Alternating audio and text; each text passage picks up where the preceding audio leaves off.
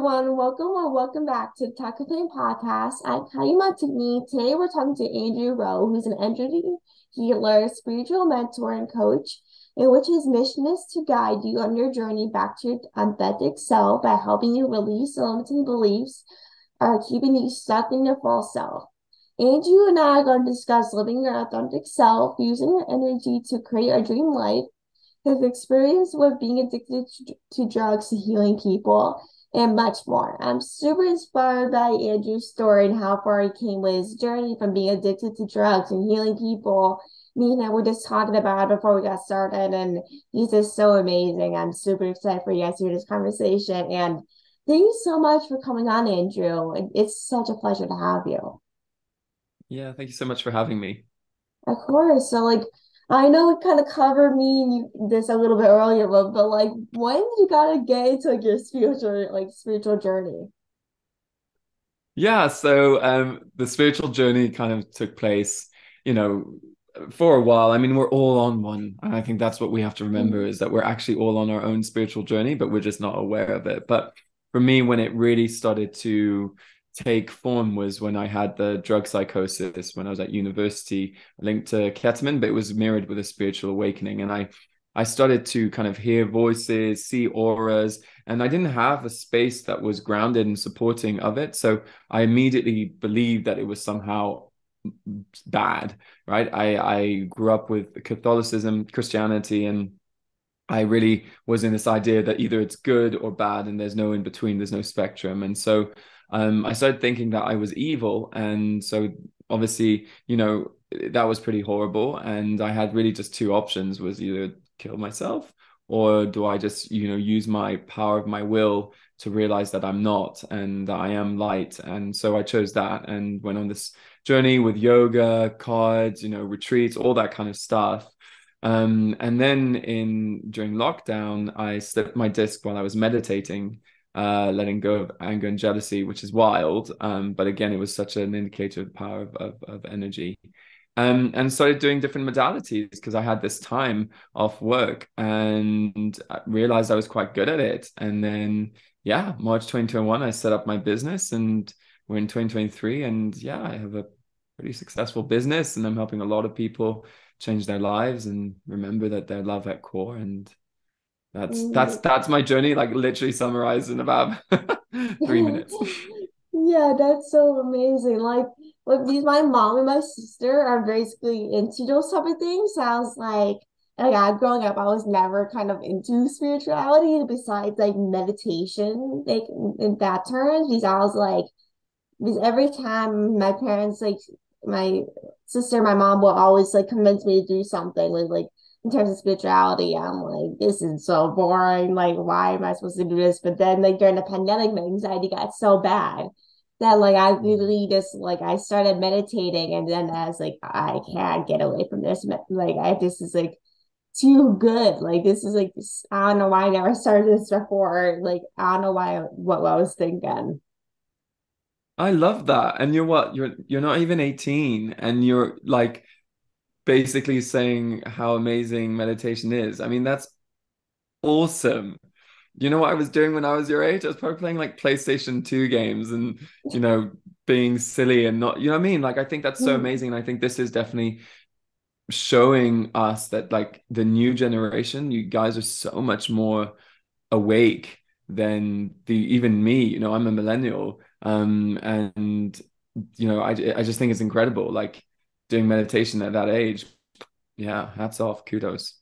Thank you so much. I know it's definitely hard. Like I was never like into that things. Like it was hard for me to get started at first in terms of meditation because I was like, how am I supposed to sit down for about 25 minutes and just don't think anything at all? That's honestly the most boring thing I ever heard in my life, not to think anything. But like time go on, like as like when you do it more, you're like, oh, I'm a pro. Like this is the best thing ever. Like because if you do it more and you'll get better at it, you know. For sure. Totally, totally, totally. Like, how do you like getting into spiritual stuff like kind of like help you as a person during that difficult time? I mean, just there's no words to say like how impactful being connected spiritually and believing that there's something outside of ourselves, whether that's God, source, energy, whatever you want to call it, that we're not just these like beings on this planet with no purpose, has been monumental in my growth. I mean, last year, my dad died in June, and then one of my really close friends died in October. And then in January, I got hit by a pickup truck on the motorway in Thailand.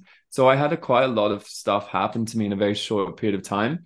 And honestly, the only reason I was able to like move through it all with a smile on my face, and you know, of course it's hard when you lose your father and when you and all those kind of things and your friend, but you also know that there's more to it, right? You know, it's not Mm-hmm. like the soul continues to move forwards. It's just the physical experience that no longer exists, right? And so Mm-hmm. for me, my spirituality has like supported me so much throughout my life, because it's just it is why I'm so strong and so resilient. Um, yeah. Yeah, because like you never know like how much like something so impactful for you until like you try it. Because like when you lose a loved one, like I remember losing my grandmother a couple years ago and I was heartbroken. I was a mess and like it was just honestly very hard to go through and I'm still now okay to this day. I'm so upset about it. I'm so grieving. But like no one really gets over the loss of their loved one. Like even though they might be um getting better over the time that goes on, the grief really never leaves you. And basically, every time that you kind of think about it, like, oh, did this actually happen? Like, I can't believe I can see him anymore. But then, like, when you dive into those type of things, like spirituality, yoga, meditation, like, it'll kind of like relax you in some way, be like, okay, well, this is not my fault. Like this things happen. This is a part of life. Like you just kind of have to push yourself and get through it. Because I know every person is different in terms of processing grief and how to get through it. I know I was 11 years old like when this thing happened, but then at that time, like I knew what it was. I knew kind of I was at that age where I was like, okay, well, I know what death means. I know what this means. I can't see it anymore. But at the time, like with meditation, like I wasn't introduced to meditation at that time. So I had like no kind of process in terms of kind of getting better. But that's why like, I kind of wish I had when I like at that time it's not like, oh, I wish meditation, yoga, I was introduced to me at that time so I can kind of process it better. But things always happen, but like you'll always like get introduced to it later in life, Like it's just like it's better to be introduced to it than never be introduced to it at all. Yeah, absolutely. And I lost my grandma when I was 11 as well. But I had no, do you know what I mean? Like there was no understanding really because, well, society doesn't really prepare us for death either. You know, Mm-hmm. it's something that people are afraid to talk about. It's something, and I think there's something you said about grief. And I think grief like time is a healer, and obviously as time goes by it's easier to deal with it, and of course we have these moments where we're going to feel sad or whatever, but actually in actual fact it's if we can learn to not be attached to the person, and know that the memories always live on, that connection is always there, but it's just not in a physical way anymore. The Mm-hmm. grief is a lot easier to deal with. It's actually the grief actually comes from the attachment, like wanting to bring them back, wanting to have Yeah.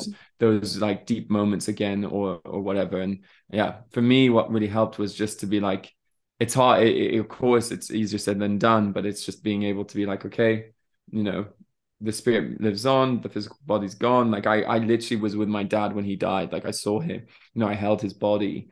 Um, and it was such a a huge moment for me because one, I'd never been so close to death before. And two, I realized, oh, he's just like a body. Do you know what I mean? Like he's Mhm. not actually there. He's not really, you know what I mean? Like the soul's Mhm. not there. And then that actually makes it a lot easier for me personally, to have dealt with the grief when you Yeah, realize, oh, basically, like when you think about grief, like everyone processes grief differently, but when you think like, oh, like when you think about all these memories you have with that person, like that's you should keep that after they pass away because like of course you won't see their physical form ever again. They can still kind of see you grow as a person, even though you can't see them as a person or even see yeah. them ever again. And like you should think that because like of course you can't see them, but they can see you and what you're doing. Like that's actually probably the best part of it is that like even though you're not here on earth, you can still see you up in heaven or wherever kind of place you like to call it. I know everyone likes to call it a different place, but it's just like everyone like when you're doing a group, they're like, oh, they can't see me, my actions. I wish they were here, but they can in a way, you know. Hmm. Yeah, and I mean when you attune yourself to it, you can see them or you can hear them or you can feel their presence, you know? Like it's we all have that ability as well, but you have to believe it and you have to be open-minded to it. Yeah. Exactly. And like a couple of years ago, you were dealing with self-esteem issues and all of these things. Like, how did you kind of remember like how much you were loved and kind of building like your self-esteem during that time? Yeah, so I think, we all have self-esteem issues and, Mm-hmm. I've worked with like hundreds and hundreds of clients and one of the main things that we always work on is self-worth. Because self-worth is like key to it's the keys to the kingdom basically if we were to Mm-hmm. use that kind of expression. Like if you want to live, the idea of heaven and hell, it's all from my perspective is within ourselves. So you can create hell Mm-hmm. on earth, you can create heaven on earth, but it's your choice. Yeah. And when you work on your self-worth and your that kind of part of you, you can start to really open your mind to creating a beautiful reality. And so for me, it was a journey, right? It's a lot of the work that I do, which is a lot of energetic releasing belief systems, but it's also a lot about going back to the inner child and looking at different programs, maybe your father was absent and then kind of helping the inner child understand that it's not because of the little boy that the father was absent, but because of the adult, you know what I mean? And so it's about kind of Mm-hmm. deconditioning that because a lot of our self-worth issues come from our conditioning when we're growing up, right? So we've Mm-hmm. got unconditional love and then we have conditional love. And unfortunately, most of us will have received some form of conditional love just because that's what our parents received as well. But then Mm-hmm. when we receive conditional love as kids, we then start to put conditions on our experience and we start to say, oh, okay, well, I can only be loved if I get good grades at school, or I can only be loved if da da da da. And so I essentially went on a journey to just unravel all of that and realize that it's all lies. Like none of that is the truth, right? But we make it as our truth.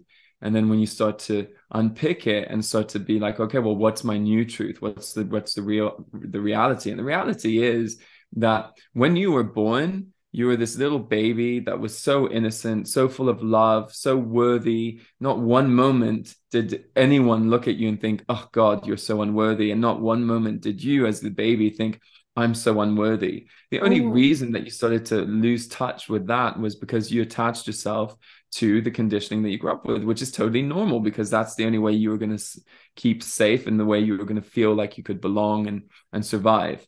But the truth is, you are worthy. You have always been worthy, and nothing can ever take your worth away. No matter what trauma you've been in, no matter what you've experienced, your worth is infinite and indestructible. And when you can really understand that from every aspect fiber of your body, then the self-worth issues just melt away.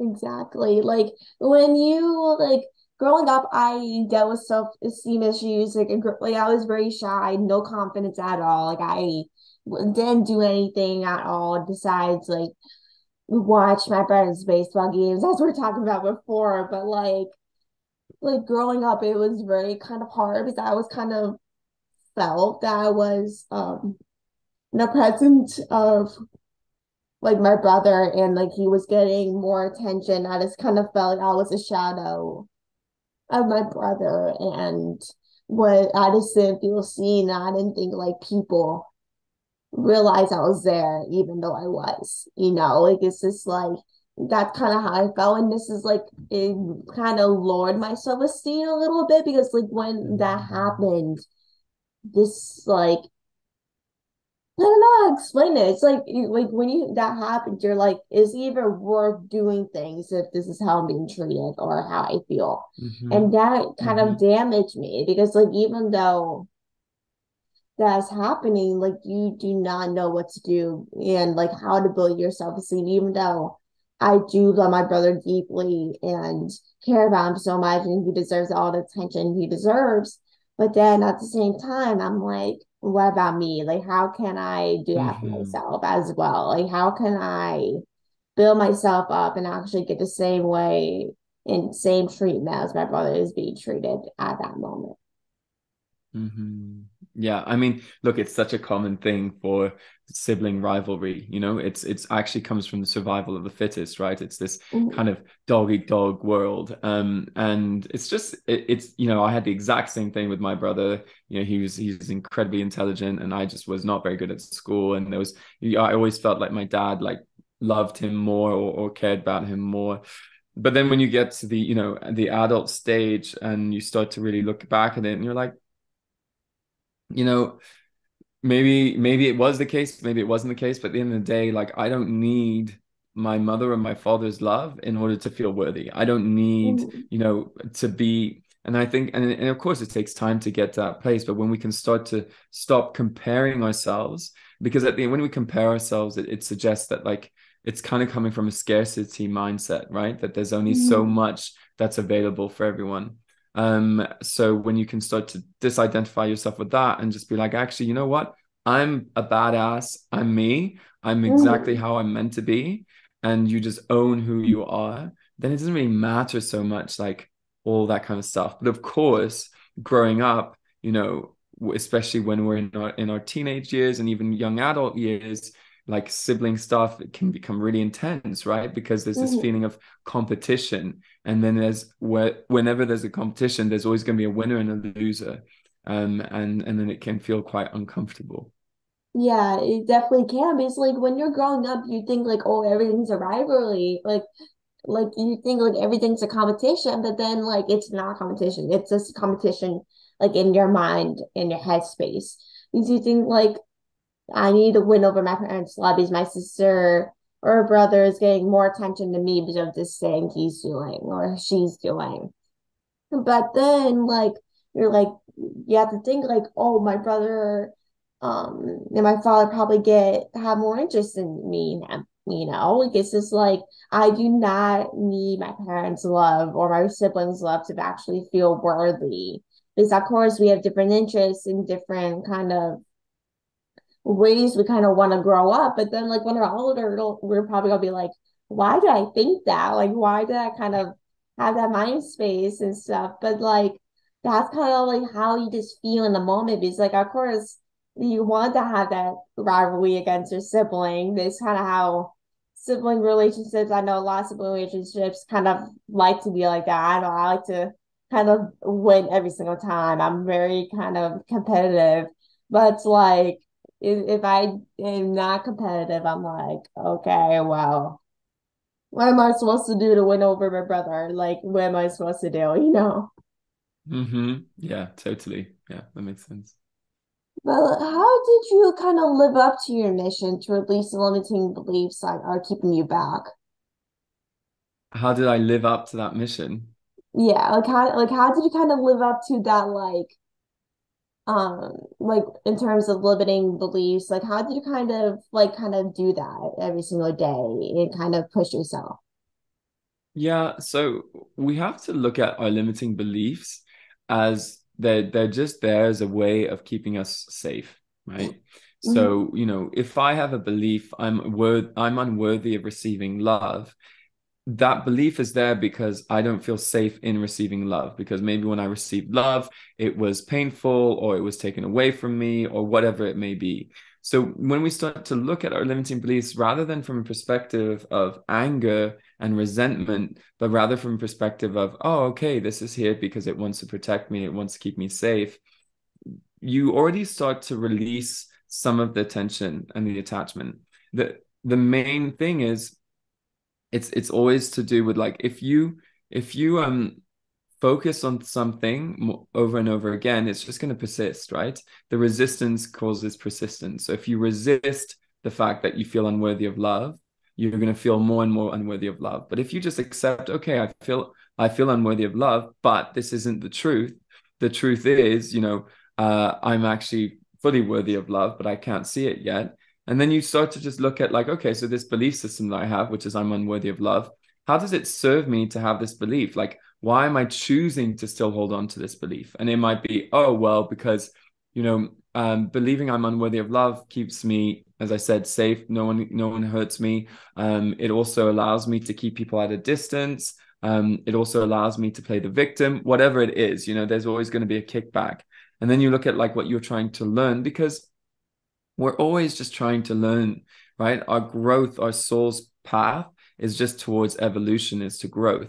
So if you have this limiting belief, your soul is trying to teach you something through this experience. And so when you start to like break it down and see it uh more from a logical mind perspective, you start to like be like, oh wait, actually, so this is why do I have this belief in the first place? This is crazy.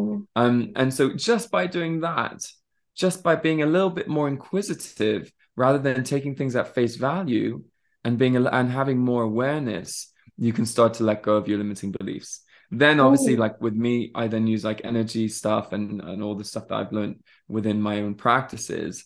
But just that in itself will start to shift things. It basically, you no longer become the experiencer of your life, you become the observer. You become like, oh, this is interesting, Andrew is afraid of this. Oh, I wonder why, rather than being like, Mhm. oh my God, like this means so much about me. Yeah. Because like not like I know like a lot of people kind of like show and like kind of like to threaten that person based off of what they're scared of.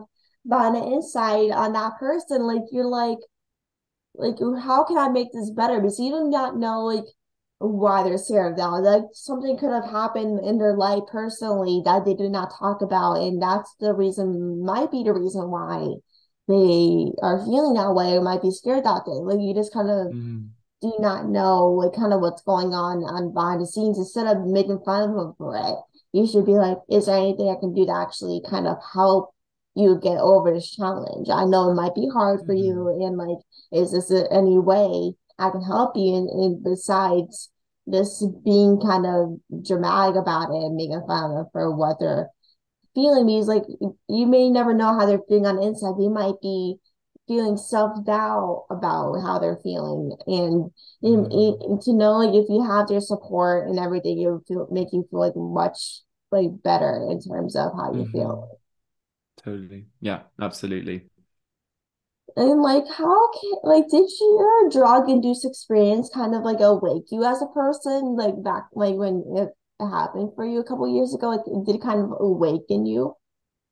I think it's because it threw me into a completely different reality, and so then I started really questioning what I was experiencing. And because the yes, it was when I was doing drugs that I was having these experiences, but then it happened, they were continuing when I wasn't on the drugs anymore. And so it was this kind of, I can only say like a forced awakening in some ways, because yeah, I started to um unpick reality, right? Started to notice lots of things that we maybe aren't aware of until we start to waken up or disconnect ourselves from the Matrix. And in that movie, The Matrix is a really interesting movie. Minus like the fear-induced like machine stuff that we're all gonna, we're plugged in on a spaceship somewhere or whatever. That's nonsense. But like definitely the idea of being like, this is a simulation of our soul, right? It's hard to explain what that means, but it's like every experience that we have, we're constantly communicating with the universe. And one of the things that I realized and experienced through the drug psychosis was that communication. Like I became Mm-hmm. so heightened to the communication with the universe and started picking up on all of these different things and signs and experiences. So yeah, I'm so grateful for that. It was the most horrible, horrific time of my life, but now I can look back and say, hey, Andrew, you wouldn't be the person that you are today without it. Right? Like you do not know kind of how to grow as a person until like something happens and it kind of wakes you as a person. Totally. In March of 2021, you started a business, and within a year and a half, you had six figures and changed many people's lives. Like, what topics do you kind of discuss with your clients to make change in their life? So whenever I work with clients, it's always led by my clients. The main thing that I focus on is helping people become more authentic. And what does that mean? It means stepping more into their soul self, like removing their ego and moving more into the soul aspect of them. And so when they work with me, we look a lot at self-worth. We look at loads around relationships. So mother-father relationship, sibling relationship, because that's going to have a huge impact on them. And Mm-hmm. then it really depends. It all change. It every person's different, right? Sometimes it may be beliefs around money. Sometimes it may be beliefs around success. Sometimes it may be beliefs around relationships and what relationships mean. So it depends on who I'm working with. Mm-hmm. Because like, what do you kind of see as most of your clients take? Like, do you think you more get kind of like authentic sessions rather than daughter type of sessions? Like, what do you kind of see more sessions as time goes on? What do you mean by that? Sorry, can you just clarify the question? Oh, sorry, but I kind of had a feeling I was going to say it, but like, what type of sessions do you see more often? Like, do you see more of a kind of like authentic more sessions more often, or do like is there any specific session you see more often than others? Yeah, so I like I said before, definitely stuff around self-worth. That comes up so often, all the time, actually. But yeah, mainly people work with me because they want to be more authentic. So every session brings them back towards their authenticity. That's amazing. Like, how can people get back to like their authentic self if they're struggling? Like, I know like a lot of people are like, how can I get back to it? But like, in case people are listening and going through that, like, how can people kind of bring themselves into the authentic self? They just have to look at what's preventing them from being authentic, and start to question if that's the truth. If that, if someone wants to be more gregarious and charismatic but they're very shy, um the fact that they want to be gregarious and charismatic means that that's a reality that's possible for them, otherwise they wouldn't have it in the first place. So they have to realize, oh, okay, so I have this feeling for a reason. I just need to now break through, work through my beliefs, my fears, my worries, so I can step into that new version of myself. Amazing. Like, that seems like honestly like easy peasy type of thing to me, honestly. But I just want to thank you so much, Andrew, for coming on the podcast. I really appreciate it. Like your story and mission is so inspiring. It has made an impact on my life and many others. I really appreciate you taking the time. I know your story will impact so many people. And thank you so much, everyone, for listening. And thank you, Andrew, again for coming on. Thanks very much. Of course. Have a great rest of your day. Thank you so much. Thank you. Take care. Bye. Bye.